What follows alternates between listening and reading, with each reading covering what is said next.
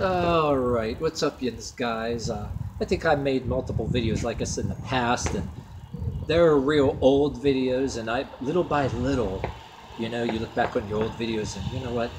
You're listening to them and says, damn, that, that sucks. It's why the only ones that even look at them who know and they're listenable to people that have been following you for a long time, but um, usually I put text on them to explain things real well, and they're with you on this subject matter. But I'm gonna do another replacement video. I call them replacement videos because I always wanted to get around it. Some of your videos are old, so whatever subject matter, whatever activity, you kind of like to replace them. If you don't replace them, you kind of got attached to some of your videos with particular activities, your favorite ones, but you want to replace some. But anyway, on with it. This is a replacement video for some of my older videos that I talked about, where one of the most overlooked things, everybody talking about gun control, the right to have a gun. Everybody wants to take guns off of everybody. But there's this other thing that people overlook, and they practically laugh in your face, but some people know.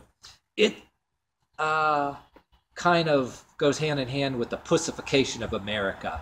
And if you're one of them people that subscribe to every single video talk about the pussification of America and dumbing down this relates, where my argument, laugh if you want to, anybody who doesn't like what I'm saying, they don't want to just take guns away from you, but they want to take other things away from you too, physically, that people that their pseudo authorities are afraid of. Regressive liberals are afraid of, regressive conservatives are afraid of, and they're doing it to a point where they're asking you questions on job applications, like two, which I'm going to give an example in a minute.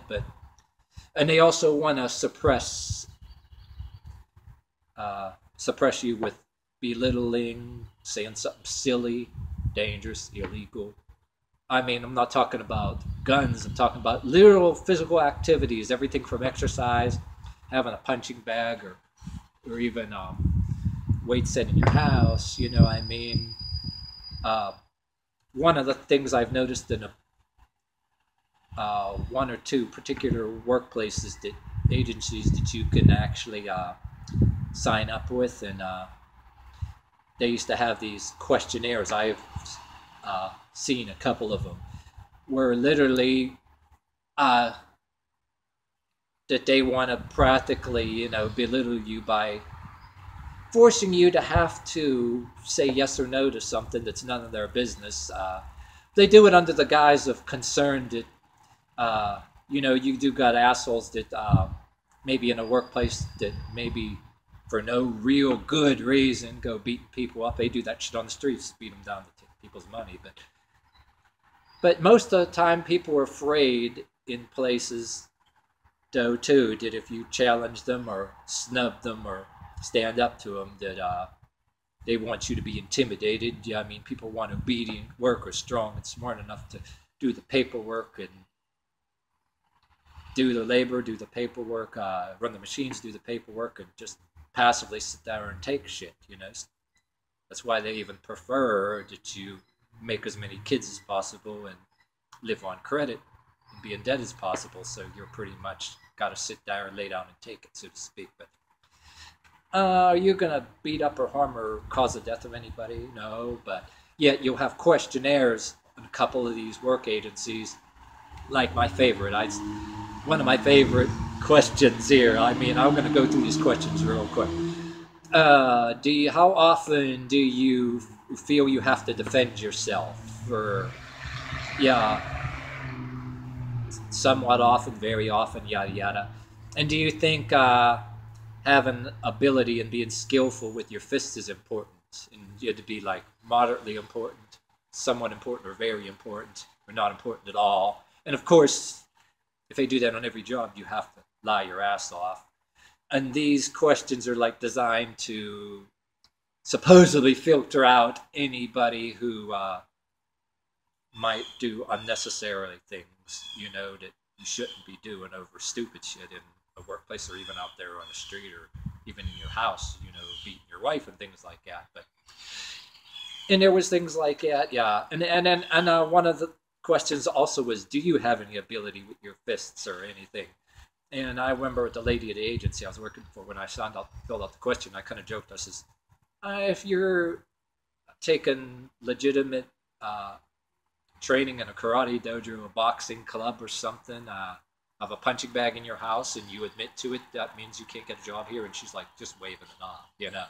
But you know, the people who have questionnaires like this in some of these jobs are like regressive liberals, different kind of people that think every damn thing is dangerous, and they don't only think that take guns off of you, they want to take just everything off of you and want you to be just totally submissive and walk around with skinny arms and skinny legs and this t-shirt and shorts. Where these act and dress maybe like you're perpetually 10 years old, and these t-shirt and shorts and these skinny legs and arms, or walk around, you know, not being calling people fat, but you know, there are people that are fatter who can pick you up right over the head and slam your ass too. But somebody that they'd rather have somebody that's slow and a big belly that can't get around, you know. They would want you to be like one of them wrestlers that are somewhat fat, like you see on the wrestling shows, you know, that they're kind of fat, so to speak, but they're wrestlers, you know, like you want to name a few wrestlers that you've seen if you watch the WWF in the 80s or something. But he told you in school, don't go imitate. I remember back when I was in school, they said, nobody in the playground imitating the holds that they do, because yes, you can hurt somebody even playing around, you know. Unlike being on a wrestling team in high school or college where they have mats and safety gear, it makes sense. But it's gotten to a point where yes, I've seen these questionnaires in a couple of work agencies. It's not everywhere, but a few of them I have seen them. And there is actually a point too where if you're to walk around too cocky or any kind of a way in a workplace, and that you pretty much blow a trumpet, or if it's known too well, so to speak, or if you run some kind of fitness thing on social media about fitness and any kind of thing, and you're known to have rebellious views, like politically or anything else, they can literally fire you from your job, or your job could maybe turn you in as some kind of, have you investigated as some possible terrorist, like, or something like that. I mean, I even had some guy at work where you almost want to just bitch slap these people. You know, you walk around, bike to work, you carry a backpack, you know what I mean? If you walking distance to a job or whatever, you take the poor man's Harley Davidson or a car. I call the bike my poor man's Harley Davidson. You have alternative ways to get to work and not pay car insurance, so you carry a backpack, right? You don't want to pay car insurance and give away these people your money, which you hard earned. But so you're carrying a backpack, and they make some remark, oh, you have a bomb in there, and you almost want to bitch slap these people, because you know they're gonna, people, how crazy people are, you know, could get you in trouble for all kind of damn shit, you know what I mean? And but I mean, things are getting like really crazy like that, you know. And people sort of laugh it off and then they ignore it. And if you even talk about it, you're like some kind of, they'll either look at you like you're nuts, but when you show them the proof or whatever, this is, oh, you got to obey the law, or that's just the way it is, you know what I mean? And to a point where I think even things like physical fitness, if you have the wrong views, physical fitness damn near has to be a cult activity or something. And pretty soon, you know what I mean, you'll have people stopping you on the street or whatever just because you have some kind of view that's none of their damn business. But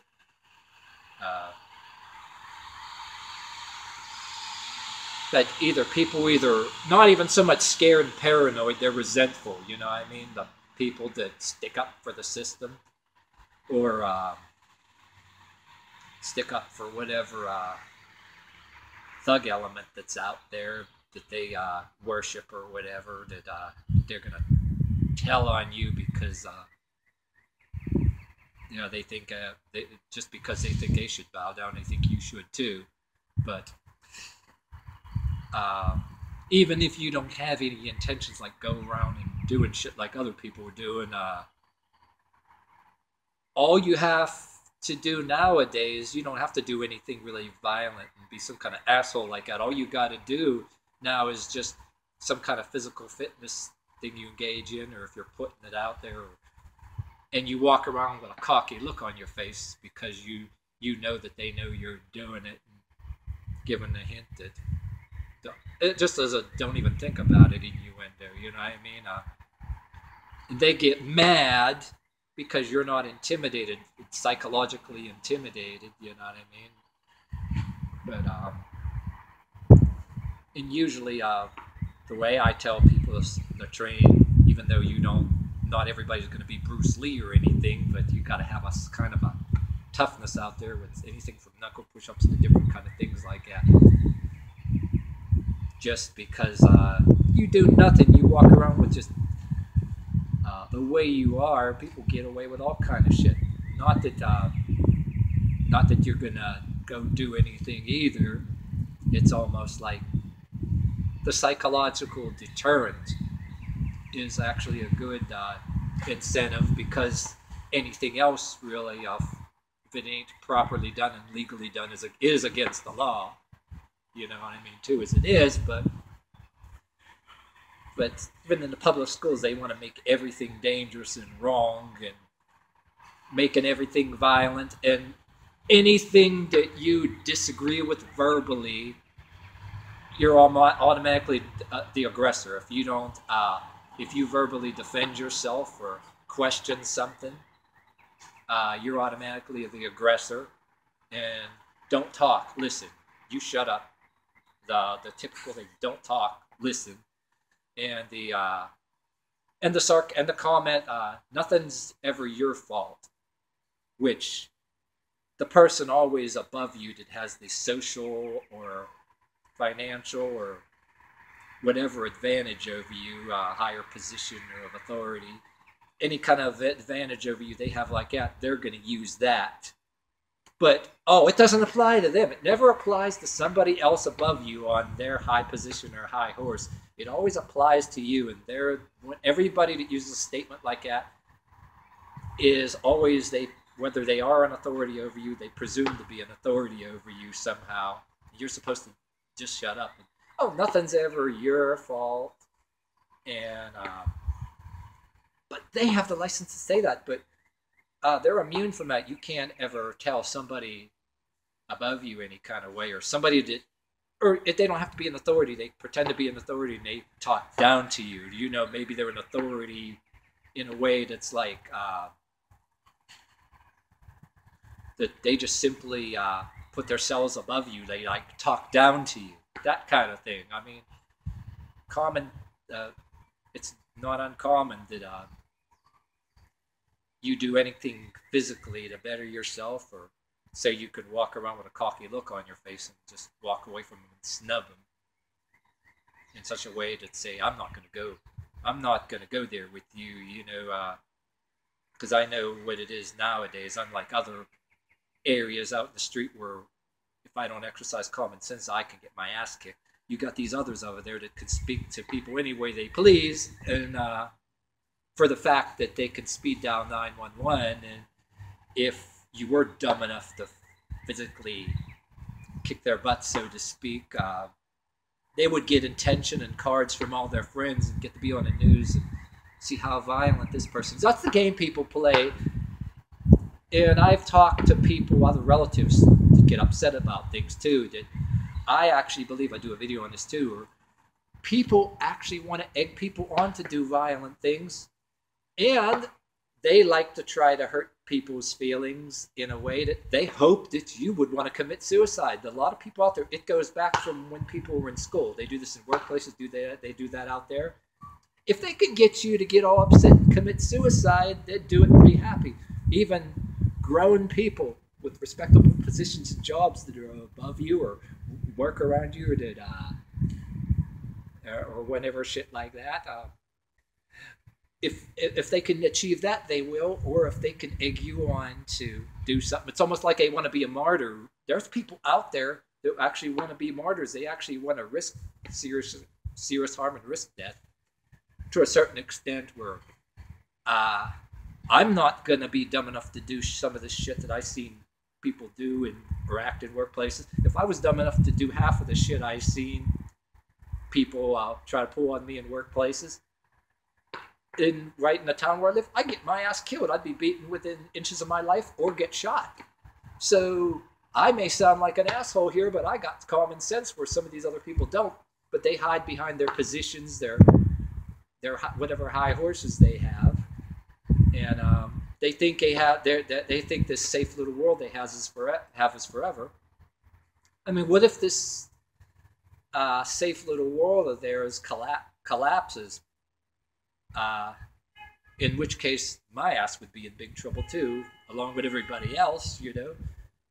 And I would almost like to see the look on some of their faces. But the only thing would be, I'd be too concerned with watching my own ass to be worried about the look on their faces. You know? But, all right.